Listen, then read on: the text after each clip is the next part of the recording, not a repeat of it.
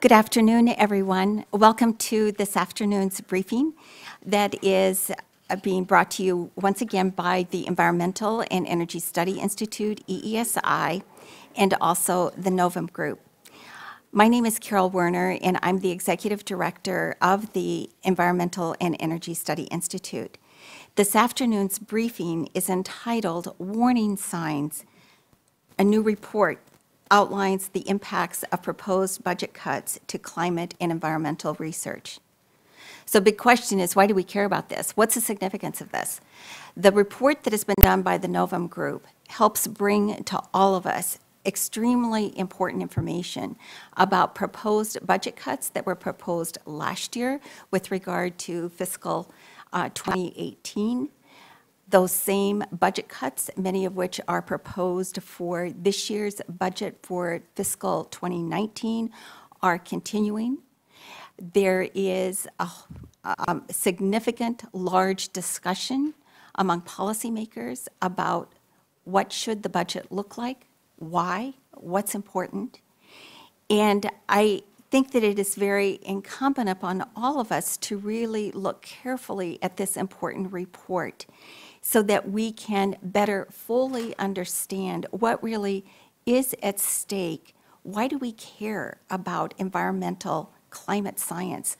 Why do we care about getting the facts straight? What are the facts, and what kinds of impacts does this have upon all of us, upon our lives today, upon the agencies that it impacts, upon all of their constituencies, users of data, of scientific research, and indeed the impacts that we see up on what goes forward in terms of all of those students who are training in today's colleges and universities, in terms of the important continuum of research that has extraordinary impacts upon all of us. I should also say that the Environmental and Energy Study Institute is particularly concerned because as we do all of our briefings for policymakers, we always remember that this organization was formed back in the mid-'80s by a bipartisan congressional caucus that was very concerned about energy and environmental issues, how we could learn more to create a better informed policy discussion, and how we could build relationships and networks across all sectors in the pursuit of finding solutions to very important energy and environmental problems that we're confronting our country, but that also means issues that confront the world because we all are very interconnected. One of the things that I found in terms of looking at the report, and as you will see in terms of looking at even the outline, the table of contents in this report, are all of the agencies that are affected. And what's critical is that we cannot approach anything in terms of a silo. It's very important to understand the important role that each of these 13 agencies that are specifically looked at, the role that they play, and how incumbent it is upon those employees, all of the research, all of the R&D that they fund, that the interrelationships, that the interconnectedness of all of this be understood, and that it indeed be seen as the very complementary work that it indeed is, if we are going to get science right, if we are going to get our facts right, if we are really going to make the kind of difference that we need to make. So I am first going to turn to Dr. Ari Petrinos, who is the Chief Scientist and Director for Research of the Novim Group. The Novim Group is the group that put together this important study. And the Novim Group, in terms of putting together this report, drew upon the expertise of scientists, of researchers that had worked in both Republican and Democratic administrations. So there is first-rate work that has been done, as well as work by people who've been leaders in high level and very across the board research in the federal government. The Novim Group is a nonprofit scientific research organization that has been deeply committed to its role as an independent, non-advocacy source of data to provide clear options to the most urgent problems facing humanity. Dr. Petrinos, as I said, is the chief scientist for Novim, but prior to going to Novim, he had spent 20 years in the government at the Department of Energy, where he directed biological and environmental research at DOE, including very important contributions to the U.S. Global Change Research Program, as well as the Human Genome Project. He has been on the staff, has worked with 3 of our very well-known important national laboratories. And during 2016, Dr. Petrinos was also a senior advisor to then Secretary of Energy, Ernie Moniz, for biomedical applications, where he also worked on the joint efforts of DOE with the National Cancer Institute and the Department of Veterans Administration. All right.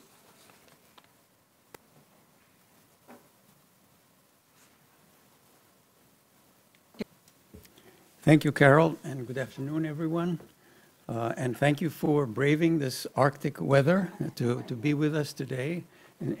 And by the way, maybe I shouldn't say that because the Arctic is probably enjoying much milder temperatures than we have been. Special thanks to the Environmental and Energy Study Institute and to Amory Laporte for helping us also put this together. As you heard from Carol, I'm the chief scientist of the Novim Group, as well as the director for research at Novim. We, as Novim, have been around since 2008. And as Carol has told you, we are a not-for-profit group, which we try and also not to advocate, although sometimes our passions get away from us, and we do advocate, and maybe sometimes advocacy is not a bad thing. We conduct and publish studies that are science-based, but also are important both nationally and internationally. Created in 2008, it is based at the Kavli Institute for Theoretical Physics at the University of California in Santa Barbara.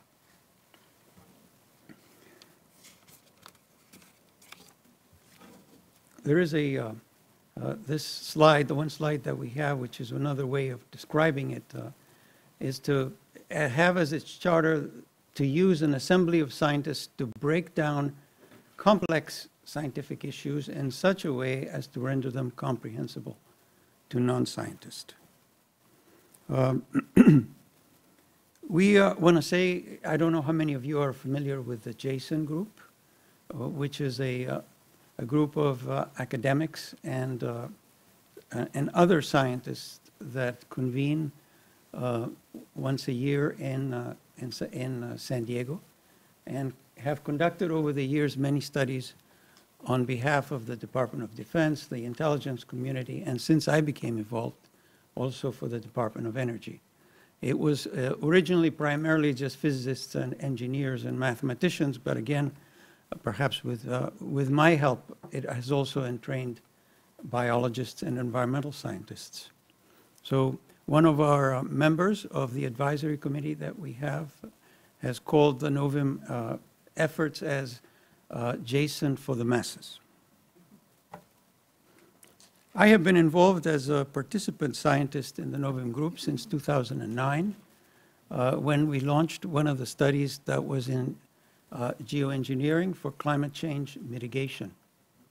This was one of the first efforts along those lines, and it focused primarily on the use of emitting sulfate aerosols in the stratosphere to change the albedo of the Earth.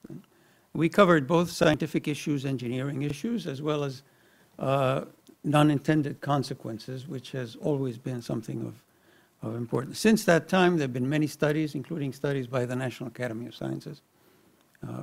We don't advocate that geoengineering is something we should be doing, but I think it's important that we do the research in case somebody else does it, so that we are aware of the possible consequences of such an action that I would condemn personally, at least at this stage.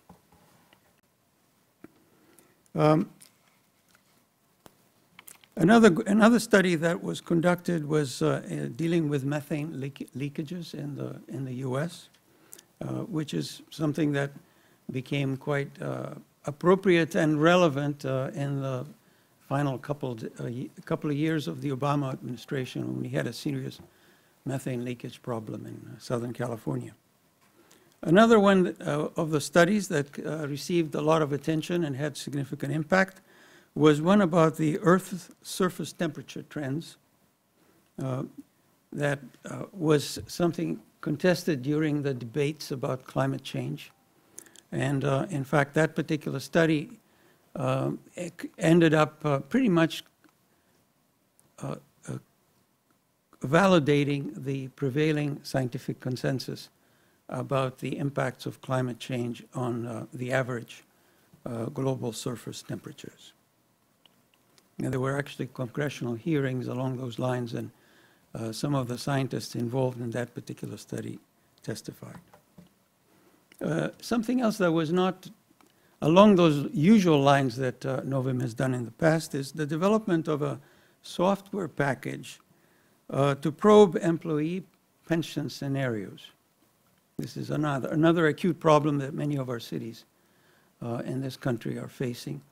It's a software package that allows policymakers, mayors and their staff to examine possible scenarios to deal with the problem of the pension. We hope to make that available this year for broad dissemination and application.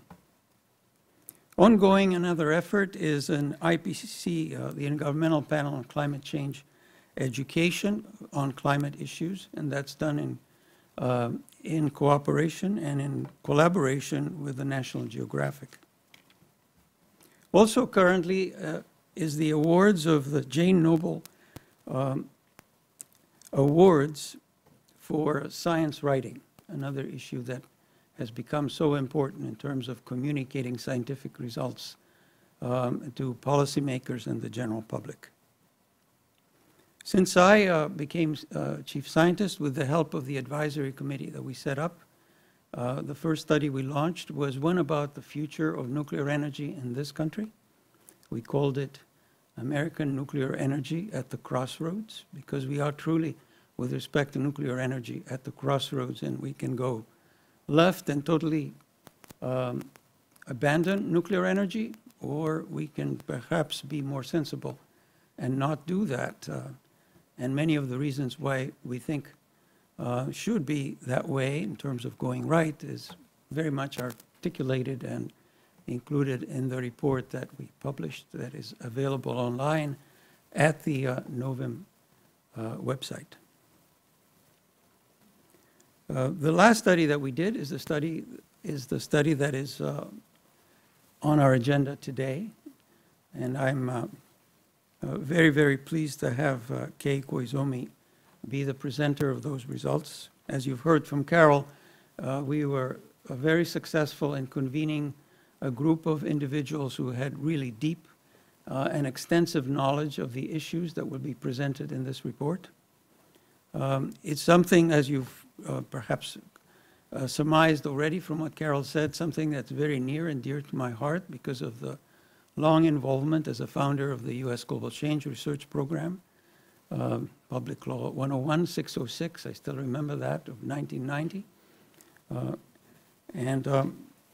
You'll get the details from Kay, and we will be available also for questions afterwards. Like you've heard also from Carol, our plan is always, when we do studies of this kind, to be very, very non-advocacy, to employ not-advocacy. And like I like to say, we like to do this particular analysis in a very dispassionate way so that it can be used by policymakers in terms of making decisions about the future of many of these important programs that have been in effect for many years and have made major contributions to our understanding about environmental and climate issues.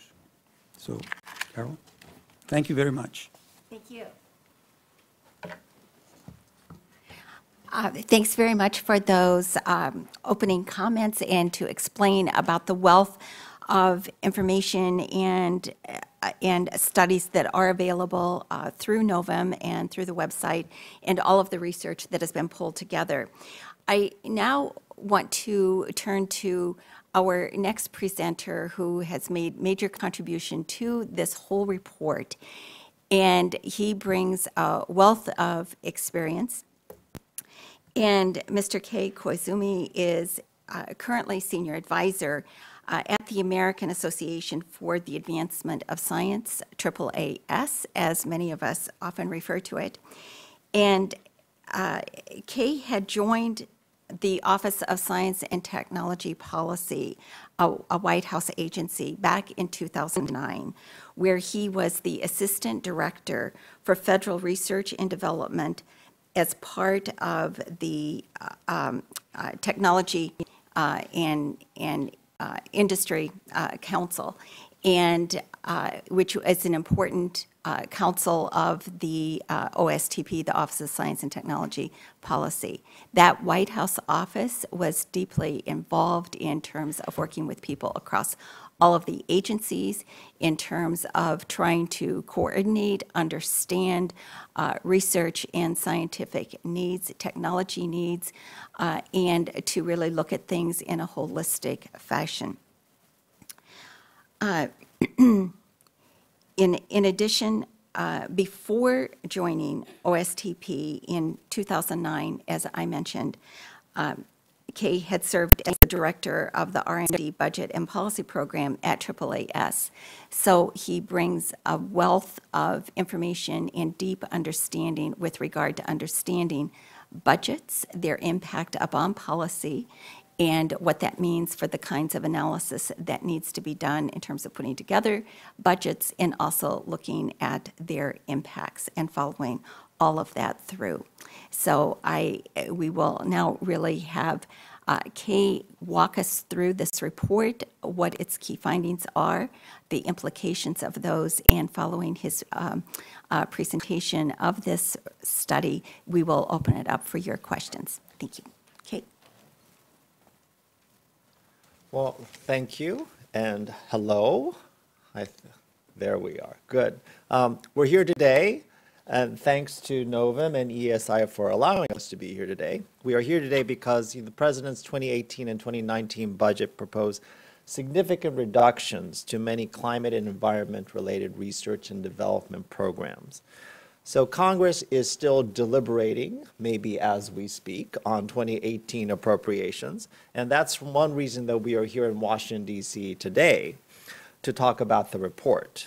We are also here because the 2019 budget proposal, which was released a few weeks ago, follows a remarkably similar course for climate and environment R&D as the course set in the 2018 proposal. So this report, we think, is relevant for both 2018 funding and for 2019 funding. So I am Kei Koizumi, and I'm a member of the bipartisan team that authored this report. So I'm here because I'm a longtime budget watcher for science funding at AAAS, as you heard, and I also worked at OSTP until early 2017. I have to say that I'm involved in this report in my personal capacity and not representing AAAS. That's the disclaimer that I picked up while I was in the federal government that I have to. So this report is intended to inform policymakers in Congress and the executive branch, the scientific community, and the general public of the risks to America's economic, societal, and environmental security and leadership if the environment and climate R&D cuts proposed in the 2018 budget and the 2019 budget become a reality.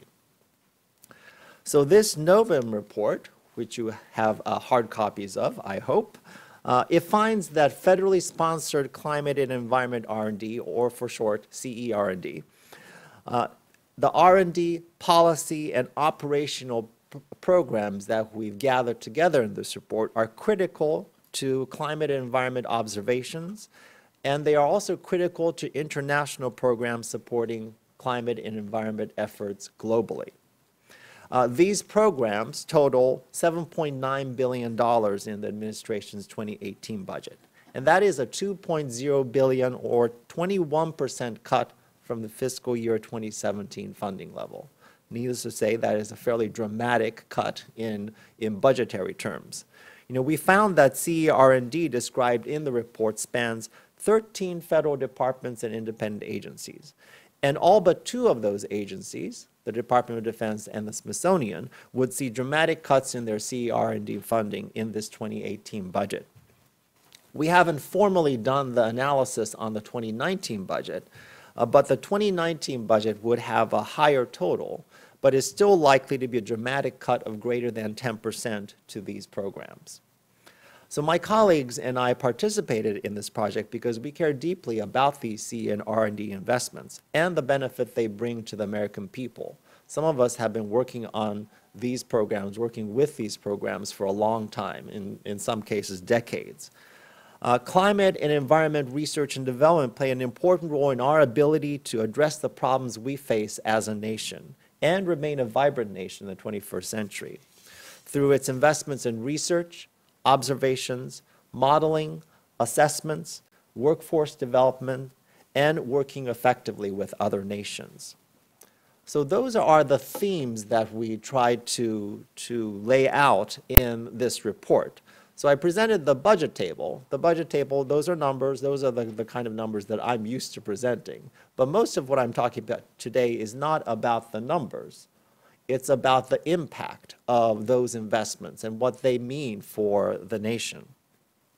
So the U.S. government's investments in CE and R&D play an important role in our nation's ability to address many problems, including reliable and economical access to safe food, water, and energy, resiliency to natural and human hazards that threaten our health and national security, and avoiding negative impacts on the environment while maintaining a vibrant economy. Funding cuts of the magnitude proposed in the 2018 and 2019 budgets would threaten our ability to meet these challenges. The proposed cuts to federal CE R&D would, if they become law in 2018 appropriations, have devastating impacts on U.S. capabilities. And the same is true for the 2019 budget cuts becoming law in 2019 appropriations. So the report finds that the proposed cuts would, number 1, dismantle programs to provide the scientific foundation for agencies to protect effectively the health, economic prosperity, and safety of the American people. 2, they will break the continuity and integrity of long-standing and future observations and research infrastructure needed for climate and environment modeling. 3, they would undermine our ability to detect and understand critical climate and environment trends and influences on natural resources.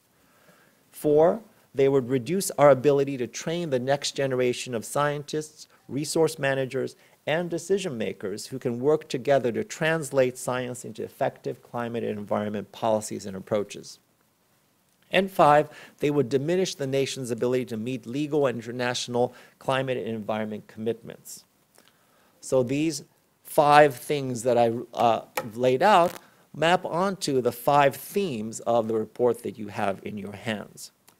And the report makes clear that these impacts would reverberate throughout American society.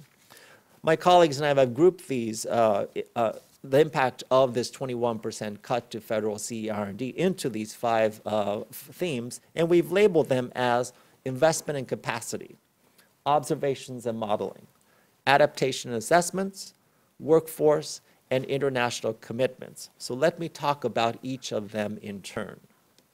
Let me start with investment and capacity. First, the proposed cuts represent a dramatic loss of investment and capacity to conduct CE R&D. They undermine the scientific foundation for agencies to protect effectively the health, economic prosperity, and safety of Americans.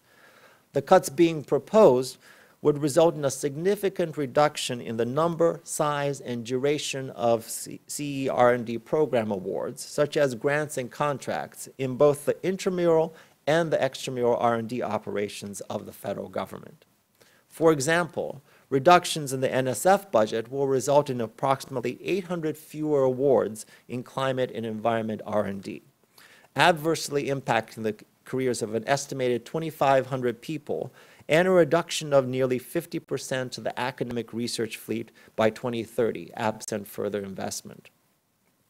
Second, the proposed cuts to EPA that I outlined in this report would eliminate entirely EPA support to universities and industry for all disciplines, not just the CE R&D disciplines. Third, for NIH, the 2018 budget would reduce the number of new National Institute of Environmental Health Sciences, or NIEHS, research awards to universities by 20%, reduce the average size of a new NIEHS research award by 20%, reduce the success rates for all new NIH awards from 18% in 2016 to 14%, and reduce intramural or NIH-conducted NIEHS research by at least 20%.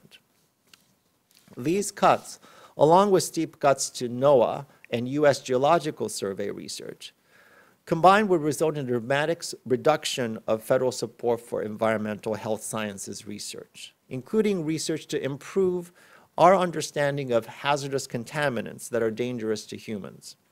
If sustained, these reductions will result in a loss of new knowledge, the possible closure of federal labs and academic centers, and a decline in the education and training of the next generation of environmental scientists. Second, we're in danger of losing climate and environmental observations and modeling. We're in danger of breaking the continuity and integrity of long-standing and future observations and the research infrastructure needed to enable climate and environment modeling. Long-term, continuous, and consistent observation records have been a hallmark of U.S. investments for decades. And these observations are dependent on a variety of research observing networks and facilities, including satellites, ocean buoys, long-term ecological research, stream gauge and groundwater monitoring, the academic research fleet, marine laboratories, and field stations. Most of these networks and facilities are being stressed significantly by the 2018 budget proposals, and they are repeated in the 2019 budget. For example, 4 key NASA climate environment satellite missions will be terminated in the 2018 and the 2019 budgets. These missions are part of a coordinated approach for initiating and enabling long-term global observations of the land surface, the biosphere, atmosphere, and oceans, and they provide the continuation of key measurements that are needed for understanding what's happening to our planet. For NOAA, the 2018 budget would terminate several surface and marine observations carried out by the National Weather Service, including the tsunami warning system and the mid-range weather outlook. Again, these are important data that we need to understand what's happening to the planet right now. For the Department of Energy, cuts to climate and integrated assessment modeling that range from 58% to complete program termination will slow progress toward using computers for models with greater certainty of predictions and greater prediction capabilities at regional scales. And that's precisely the type of information that can inform planning and adaptation strategies at the state level and the local level. Although funding for most of the Department of Energy's Office of Science was restored in the 2019 budget, the cuts to these programs are repeated in the 2019 budget. So let me talk about adaptation and assessments. In adaptation and assessments, these proposed cuts threaten to undermine our ability to detect and understand critical climate and environment trends and influences on natural resources. The loss of these critical measurements will limit the ability of governments, businesses, and citizens to improve their decision-making processes for both short and long-term environmental issues. These types of global data are critical for addressing societal challenges in food, water, and energy security. They inform decisions on how best to mitigate and adapt to the effects of environmental change for the general well-being of society. For example, NOAA provides competitive funding to assist communities in their efforts to strengthen their resilience in the face of severe weather and other environmental changes. Many of these efforts will be weakened via the 2018 and 2019 budget proposals. Second, energy and water are interdependent. Energy use is water intensive, and water treatment and delivery is energy intensive.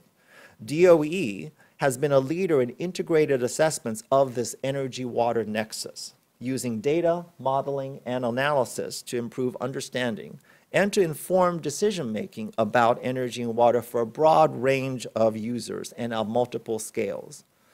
In the 2018 budget, the DOE Energy Water Nexus program is being cut by 87% and put on the path to termination by the end of this fiscal year. That would reduce our national capacity to prepare for and meet coming increased demands for food, energy, and water. Third, the information, modeling, and tools that are produced by the U.S. Geological Survey are used by the government and the private sector to support adaptive management strategies, such as managing forests during severe droughts, anticipating changes in permafrost, glaciers, and wildlife patterns in the Arctic, and understanding flood-related risk. The cuts to USGS programs will severely impact our ability to adapt and respond to our changing environment, including responding to extreme weather events. And USGS is one example of the 2019 budget proposing even steeper cuts than those in the 2018 budget. So fourth, the workforce. These cuts would threaten our ability to train the next generation of scientists, resource managers, and decision makers who can work together to translate science into effective climate and environment policies and approaches. Federal research funding fuels our ability to conduct important research, but also educate and train the next generation of scientists and engineers. Reduced academic research funding will have a short-term impact on individual projects, but will have a longer-term impact on the technical workforce. Students' decisions to follow a career path are impacted by their perceptions of future funding and support of the field or industry. If proposed reductions in R&D funding in the climate and environment agencies are implemented, fewer undergraduates will have the opportunity to gain hands-on research experience that have been shown to prepare them for scientific careers.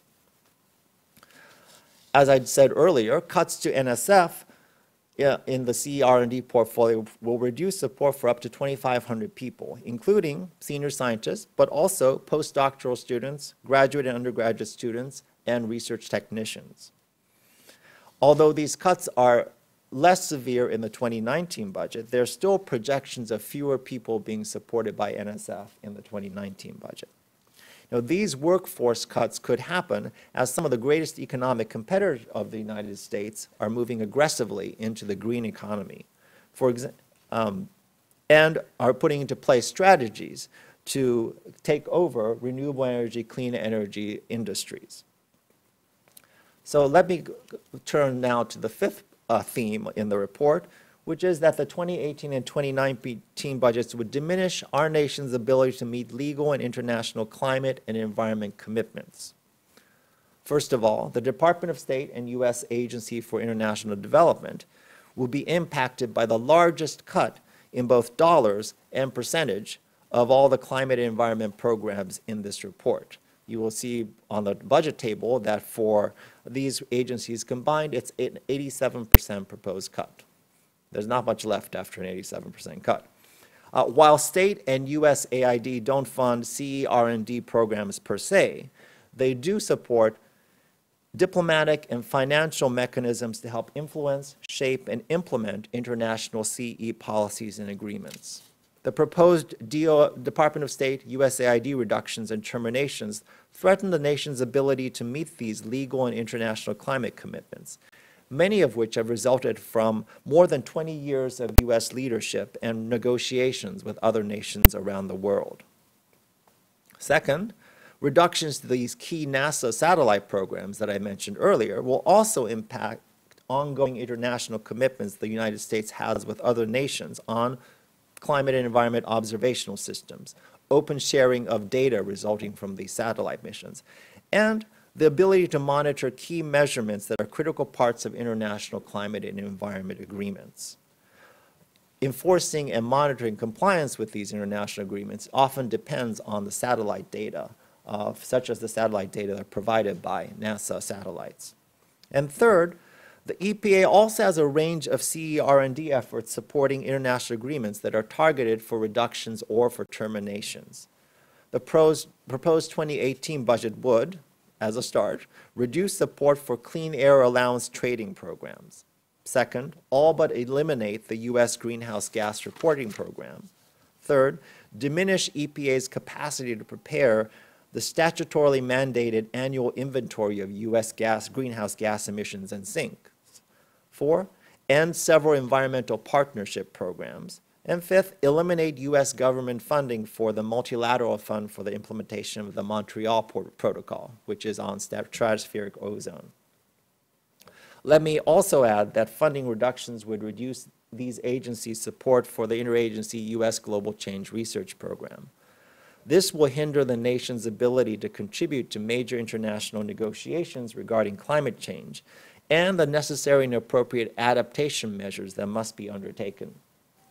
So these are some of the important capabilities that are at stake as Congress, the American people, and the executive branch debate final 2018 funding for the U.S. government before moving on to 2019 funding.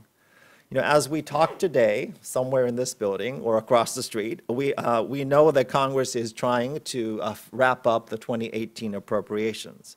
And we know that Congress so far has signaled a reluctance to go along with many of these proposed cuts as it tries to finalize 2018 appropriations. The draft appropriations bills from the House and the Senate have in many cases rejected the proposed cuts. But in the report, we express concern that as Congress looks to wrap up these 2018 appropriations, some of the proposed cuts could be sustained. The report also warns that the administration's 2019 budget contains many of the same cuts as those proposed for 2018. Therefore, the significant reductions to these CE and R&D programs could very well happen in 2019, even if the cuts are avoided in next week, I hope it's next week's 2018 Omnibus Appropriations Bill. So my colleagues and I intend to keep following this important portfolio of programs as we move from budget year to budget year. So thank you for listening today. This report is going out to decision makers, the scientific community, the American people, congressional staff, anyone who will listen, so they can understand what's at stake right now from the decisions Congress is making, I think they're making it this week, with 2018 funding of climate and environment R&D, and also what's at stake from decisions the administration and Congress are going to make in 2019 and years to come. So here are the warning signs. And at stake, we see is nothing less than Americans' economic, societal, and environmental security and leadership, because all of these depend on our ability to investigate and understand our planet and our environment. So thank you very much for listening to this report, and I'm very happy to take questions on behalf of myself and the author team. Thank you. Thank you.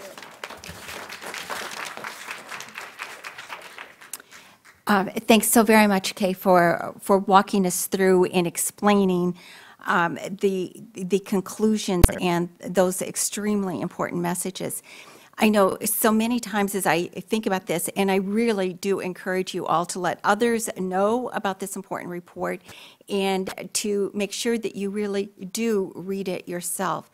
But so many times, as I think about projected cuts, if a program disappears, if an area of research disappears, you can't just put it back all that easily 2 years later, whatever, because you've really interrupted something very important and you can't just do that. And I know that from talking to people to listening to people over the last 25 years in terms of thinking about what happens to budgets and policy and research.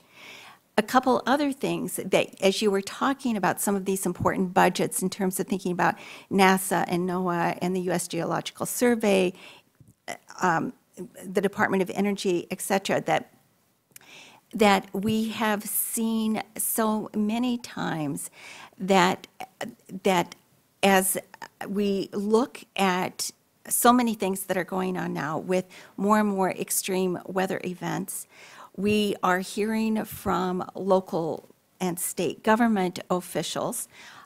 We are hearing from them, particularly through a whole series of resilience forums that EESI has been putting together over the last couple of years. We are hearing very clearly from them how important the tools and the information are that are coming from these very agencies, from these 13 agencies that are part of the U.S. Change Global Research Program.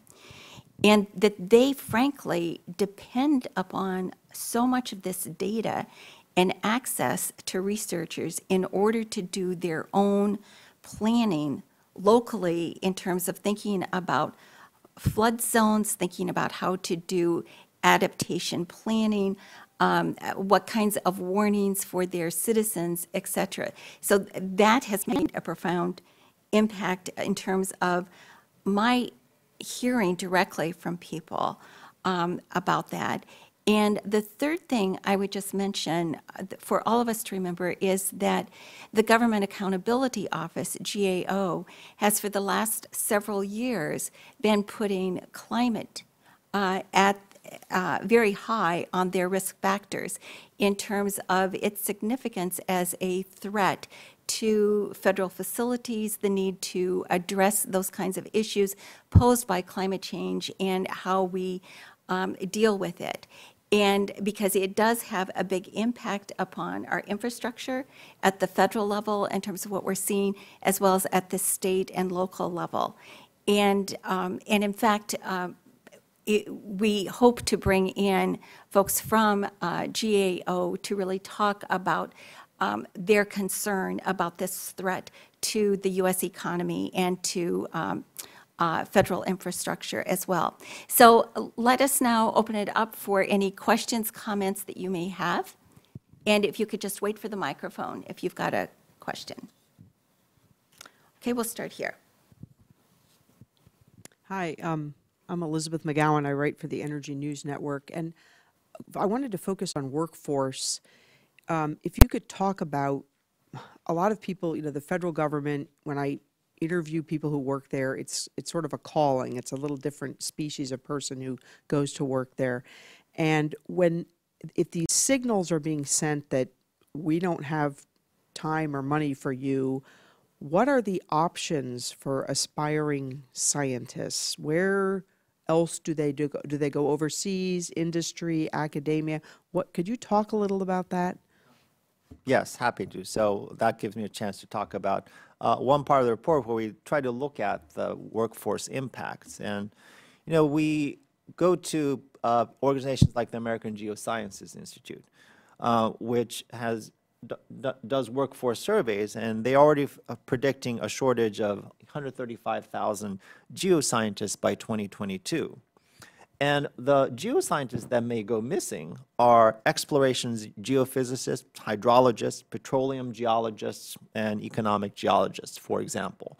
Now, most of these professionals are working in the private sector, such as for oil companies, and state governments, state agencies, et cetera.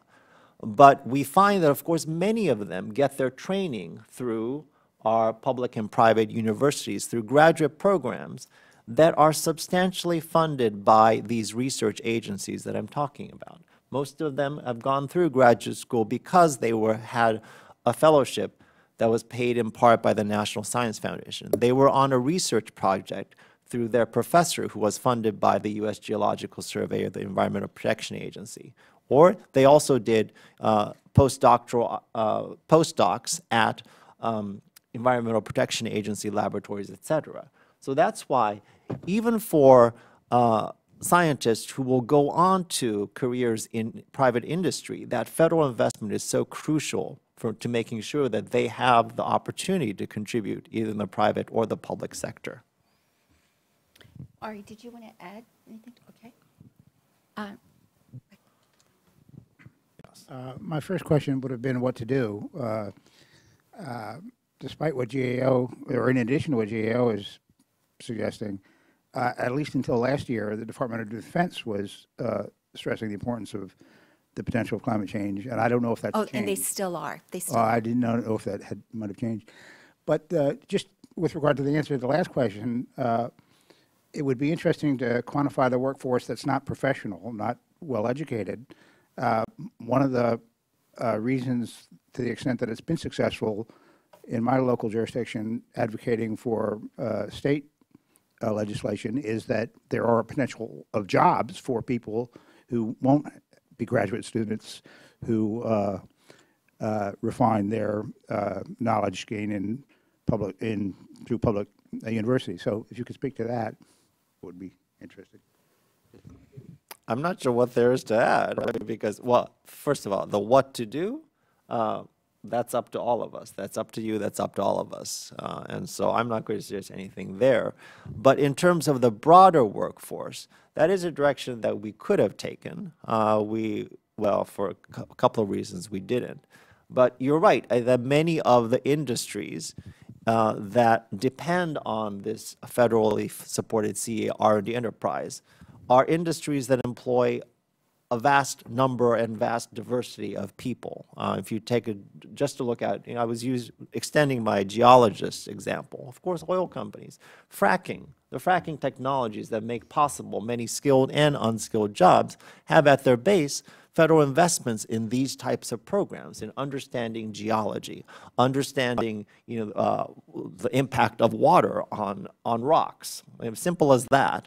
But out of that comes a basis, well, one of the few areas in which U.S. industry has made great strides and has really moved the needle on the composition of our energy sources. And with that, of course, comes thousands of jobs, both for these geologists I talked about earlier, but also oil rig workers, people who work in the field of fracking sites.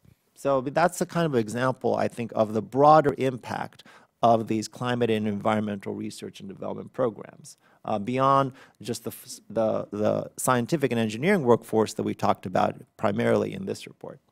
Okay. Thank you very much. My name is Michael Zwern. I'm at Resources for the Future. I understand that the general tendency is to look at the physical and the biological sciences in terms of the science R&D investments. But I'm also very interested in the decision sciences and research and investment in economics, policy making, and other areas where the federal agency budgets invest in a lot of R&D that is carried out by universities, think tanks, et cetera.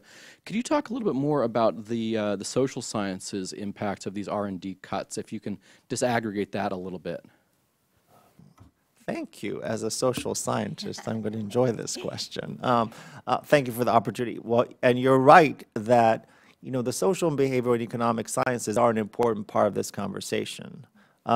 They are not well captured in the purview of this report, but certainly these investments in the CE R&D area are supported and complemented by a lot of agency investments in the social sciences. I mean, of course, at the Department of the Interior, as of a few years ago, was making investments in decision science and creating a new occupational category of decision sciences. And one of the things that I was working on at OSTP was expanding the availability of decision science and other social science talent to aid physical and natural science agencies, because they are important, because all of these R&D insights that are gained from the investments we talk about in this report have an audience.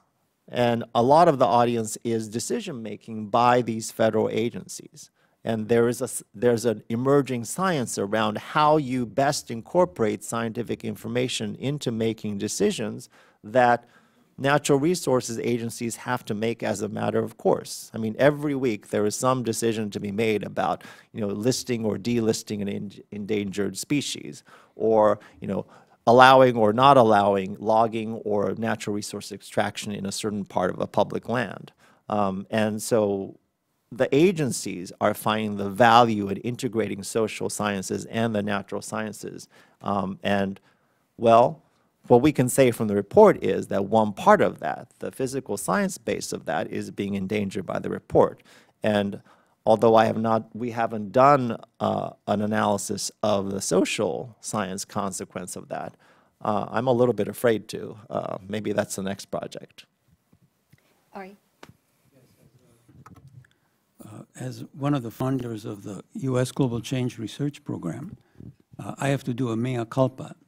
I and many of my colleagues in the early days of the program were almost entirely focused on the physical and chemical aspects of climate change. And through the last 20 years plus, we've been humbled by our realization that we were quite wrong, very wrong, in fact, that we neglected it.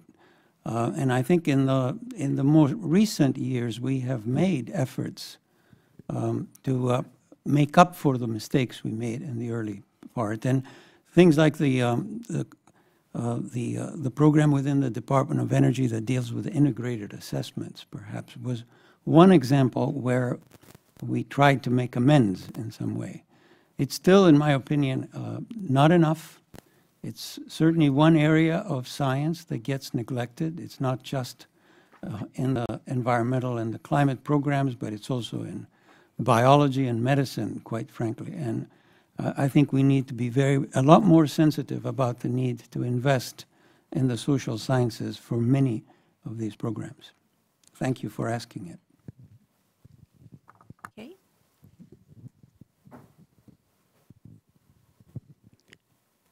I'm just troubled by what seem to be some contradictions. You've written this report in the context of climate change, and yet you seem to be supporting fossil fuels as our source of energy when you say fracking is an indication of progress technologically, and I've seen sound evidence of widespread contamination of groundwater from fracking, especially in Pennsylvania. Nuclear energy, Jacques Cousteau has put together compelling data comparing the amount of sun and how much energy we would derive from it versus what a nuclear energy would be able to provide, in addition to the enormous costs of a nuclear plant and the harms from the radiation that is emitted 24/7, in addition to the spent fuel issues. So I'm hoping that your report, which I look forward to reading, has additional, or at least a greater emphasis on renewables. Can you maybe elaborate on that, please? Well, I think, what more can I say? Except let me know what you think about the report. Your comments. Thank you for your comments. And next question. Let me add a little bit. The issue of fracking is something that's happening as we speak. And whether we take a position on this, we may have very little influence in whether fracking continues or not.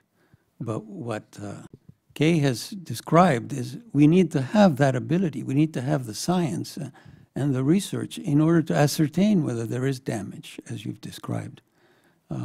So it's not like we are endorsing or advocating continuation of fracking. We are rather neutral on it. We just want to make sure the scientific tools are there so that we know whether there is long-term or even short-term damage. And with respect to the nuclear energy question that you raised, read our report, because yes, you make some good points about that, but there are also other issues that may not be, at least initially, very obvious, why we need to have a hand in the nuclear industry business. So read the report.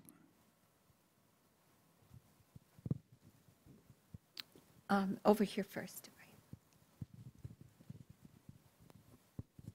My name is Joe Heiser. I'm with the Energy Futures Initiative. And Kay, I'm wondering if you could, this may be taking it a little bit beyond where your report left off, but it appears that Congress will restore a number of these funding cuts in the current appropriations cycle if and when they ever get to a final omnibus bill. And, but nonetheless, I'm wondering, just the fact that the uncertainty that's been created by the proposals, whether you see that already seeing it having adverse impacts on these programs. And do you think that this continual, what may be a kind of a yo-yo cycle that may continue for the next couple of years, do you think that in and of itself will have some adverse impacts here? You're right that it's outside the report, but I think the short answer is yes, it's having an impact. I mean, I don't know how many of us have spent time, in the executive branch working there, but it cannot help but have an impact to have your program, the one you're working on, be proposed for elimination. I mean, that is demoralizing, even if at the end of the day or at the end of the month, appropriations are restored. So this has an impact on people's careers, on agencies' operations, and of course on the long-term nature of both people's careers and the protection of climate and environment, R&D programs, and the research results that depend on sustained, reliable federal funding. So yes, I mean, it's having an impact. And that's one of the things I'm afraid of. The other thing I'm afraid of with, once again, I hope next week's omnibus, is that because these proposed cuts, as I described them, are spread out over 13 different federal agencies and numerous programs, which is why this report is so thick, I am nervous that Congress will not save them all, and there will be damage that will be sustained within the 2018 appropriations, and that's going to compound, I think, the damage that has already been done with this, as you describe it, the yo-yo effect of now it's been 10 months since the detailed budget for 2018 came out. So that's 10 months of uncertainty in federal scientists and other government employees' careers. It's 10 months of uncertainty at the program level of whether they'll even be around after next week. So, I do worry about that, and it might, if there is a follow-up report, I think we're going to want to at least dig into some examples of what this budget cycle and the next budget cycle have meant for this portfolio. So I would add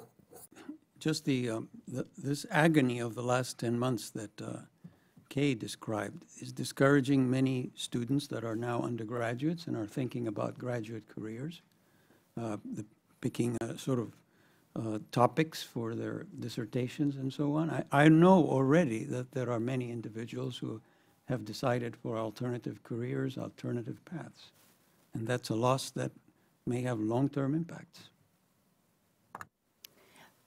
I would also just mention that, again, just from sort of very ad hoc anecdotal experience, that in terms of any number of people who have left federal agencies, have done so because of concerns about what was happening in terms of projected cuts or elimination of program.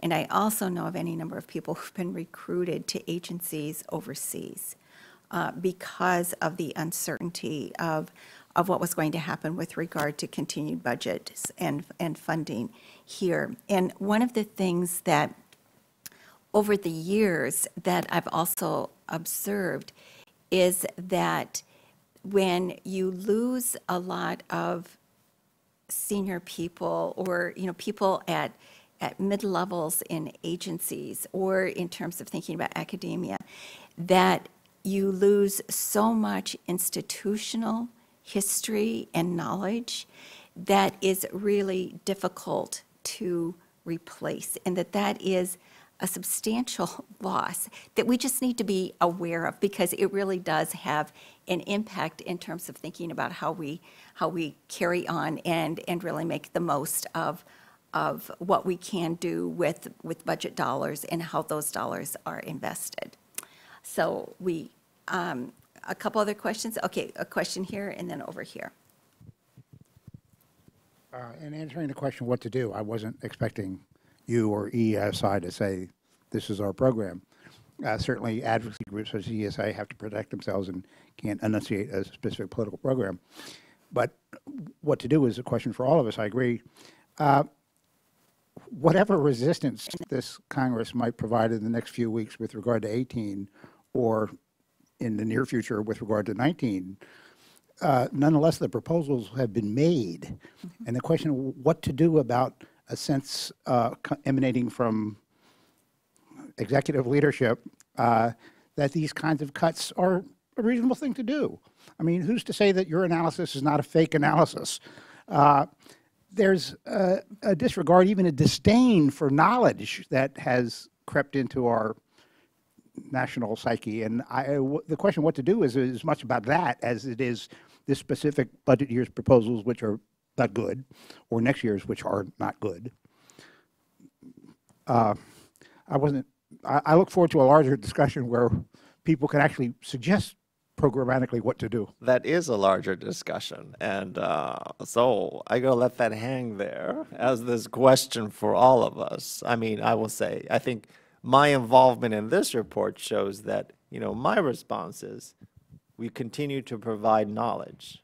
And that's why, I was interested in being involved in this report, because the budget table, I went over quickly. That's my area, right, of providing the budget table. But most of the discussion was about, I hope it's new knowledge or knowledge that is being surfaced for this discussion. And what happens to this report? That's not under my control or our control. The only thing that I can do is to put it out there and do what I can, including in fora like this one, to communicate what it's about. So. And obviously, it's important to have an understanding of what is behind the numbers. Yeah. Michael, did you? Thank you very much. A follow-up question driven by the earlier remark about renewables. Did you drill down into the national laboratory budgets of DOE, including the National Renewable Energy Lab budget and the other national labs, to figure out where the R&D cuts in the Department of Energy would really hit on terms of the national laboratories? That actually was a deliberate decision on our part not to focus on the renewable energy efficiency investments that are primarily in Department of Energy. So, initially we thought about does it make sense to focus on the clean energy investments as well as the climate and the environmental R&D investments? So we chose to, not to deal with those investments, which means we did not really look at NREL and some of the other energy laboratories and what they were doing and what would be happening to them. Partially because, other organizations, we were told, were working on similar studies. But, if you take those two pieces together, what's happening with the clean energy portfolio and what's happening to climate and environment portfolio, then you get, I guess, a broader story. And I think what happens to be the same story. And I've been associated with the Department of Energy since 1974 and continue to be in one form or another. So to answer your question, yes, the programs in energy efficiency and renewable energy, in terms of the proposals, have been significantly cut. Whereas the programs for the National Nuclear Science Administration have been significantly increased. And I would just add that in terms of the Office of Energy Efficiency and Renewable Energy, in terms of the programs all funded under that, I think once again, in terms of looking at the budget request would be for a 72% cut overall for efficiency and renewable, which includes obviously any number of program eliminations. Any other last questions? If not, I just wanted to ask whether there were any last words from Ari or from Kay?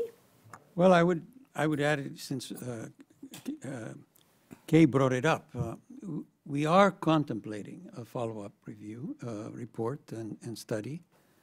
At this point, we need to confer with our advisory committee, and we're going to get input. If we are always open for suggestions from the broader community about studies of this type, and we will consider it and perhaps do it.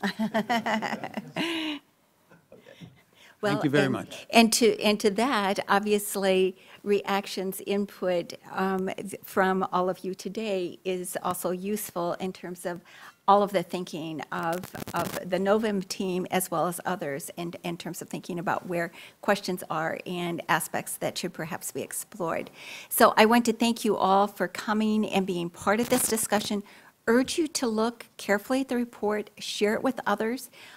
We just need to make sure that we understand and are as thoughtful and as well-versed as possible in terms of understanding what is being requested and moving forward. And I want to say thank you very, very much, Kay and Ari. We really, really appreciate your being here and talking with us today about that. Thank you. Thank you.